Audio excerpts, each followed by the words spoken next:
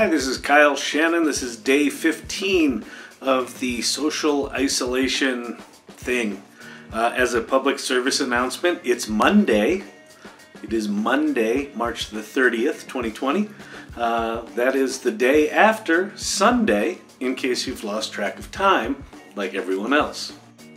So the best part of the day was all about connections. I had a really good talk with my co-founder.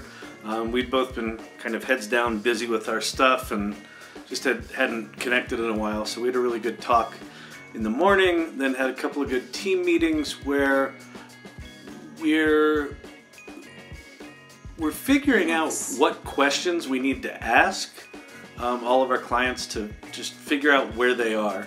And not even so much where they are with Storyvine, but where they are in general and what problems they're trying to solve. And if there's ways we can support them, great. And if not, then we'll do our best to support them in other ways.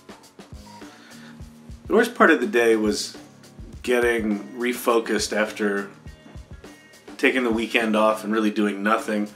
I woke up at 3 in the morning with a lot of anxiety, trying to figure out, which way was up. So just getting started in the morning was a little rough, just getting reoriented after a day off and, sort of everything blurring together. So focus. What's next and what to do about it. So that's what we'll be doing the rest of the week.